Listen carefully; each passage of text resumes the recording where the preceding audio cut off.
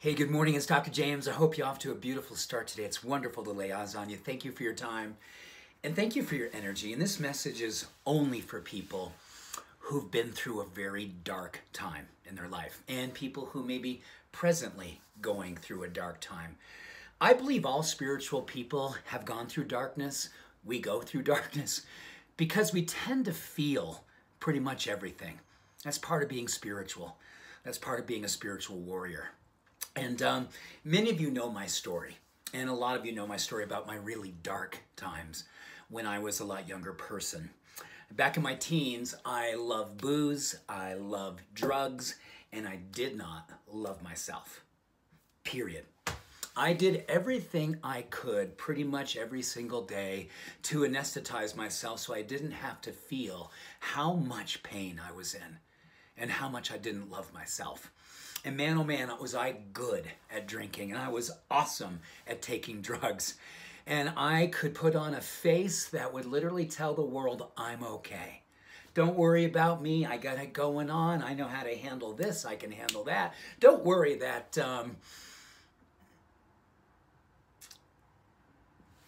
So this is this is for you.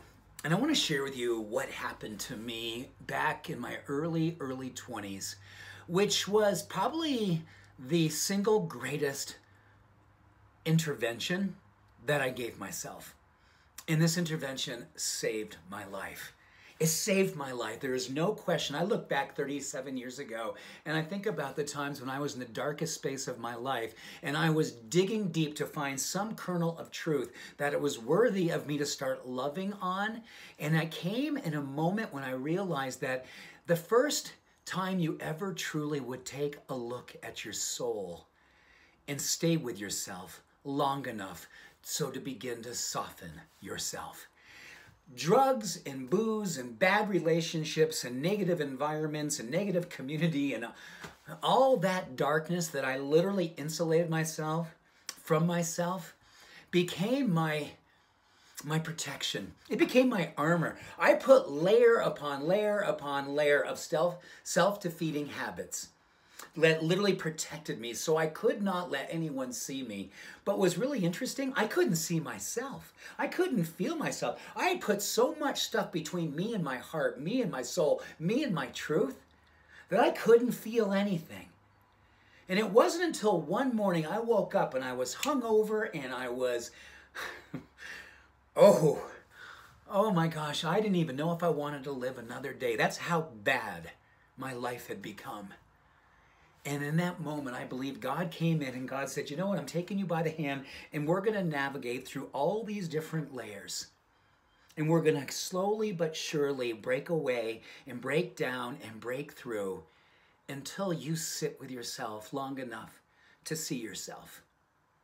And I'm going to make sure, God said, that you sit and see yourself long enough so you can soften yourself. And as I started to soften myself, a layer moved away. And another layer moved away. And this is a years of process. And every now and then, because of neuroplasticity and the negativity bias that we have epigenetically and neurochemically, I can feel like I'm going to fall back into that space where I want to protect myself. But what's so beautiful, because of meditation and prayer and self-care and the community that I've surrounded myself with, I recognize it. And rather than not wanting to see it or putting up a wall or insulating myself from my truth, I sit with myself. Self-compassion is my drug of choice today. Self-awareness is what allows me to see that I'm starting to head down a path that is not a good path for me, and I can love myself out of it. I can love myself before I fall into it. So if you or someone you know and love has gone dark, be brave enough to ask for help. Be brave enough to sit with yourself long enough to allow vulnerability and self-compassion to find its way in, to soften you, move away the layers so you can see yourself long enough to become yourself again. The spiritual path isn't for everyone. Actually, it is for everyone. But whether or not we take it is only for the few and brave who are willing to stay with it. Thank you for letting me share a little bit about me and why I do what I do every single day alongside of you. You are not alone.